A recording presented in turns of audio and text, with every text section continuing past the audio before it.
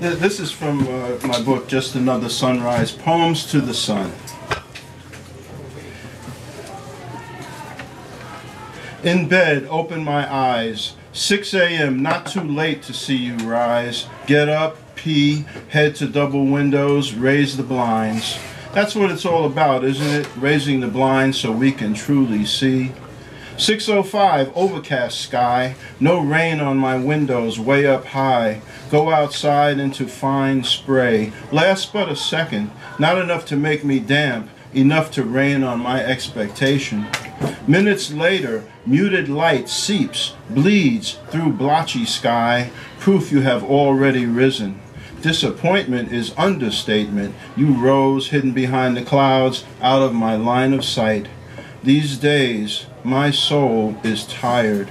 Dreams teeter in peril of falling off the realm of possibility. Veil of middle age stretches for 93 million miles. The hope, my vision never clouds, never fades. These days, this firmament infirm with shifting puffs and powders blocks you out, keeps you at bay, triggers my version of an adage. Your absence makes my heart grow fonder, more desperate for your rays. Maybe later on you'll grace me with your brilliance, ball of fire, mighty one, Ra, Inti, Kanisha'au, Sol, my son. Where are you? Where have you gone? Beautiful. Thank you.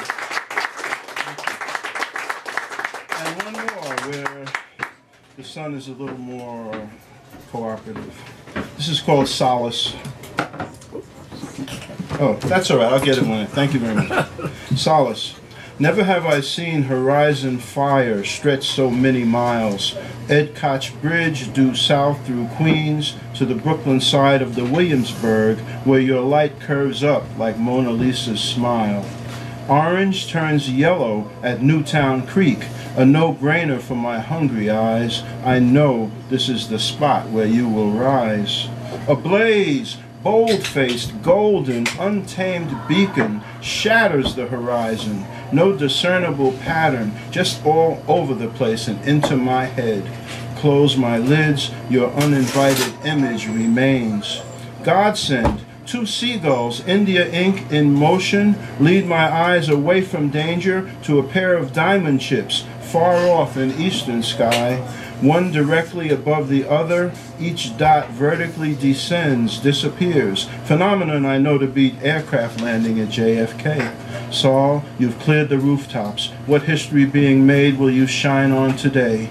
Hopefully something positive, but not too serendipity as to trigger that niggling scale that must balance things out, give equal time to unpleasantness like superstorms, failing markets, harsh realities that intrude on fairy tales by whispering in my ear. Sunrise is a lie. It is earth that moves us into dawn, into day, into night. No tears, though I have rhapsodized your grand entrances, stage east. Imagined giant pulleys, chains, bootstraps, perhaps tanned in hell, each employed by dint of heat and your sheer will to raise you up each day in glory. No tears for the demise of the sunrise. Something that never was can never die. Vital campfire, I am tied to your core. You will always be my star. Parched when fallen snow turns black on city streets, I long for your heat. Quenched when your rays inspire hyperbole of praise, I believe every word I sing. Come March, April, May, June, July, August, September. Thank you. Wow. Thank you, Fred.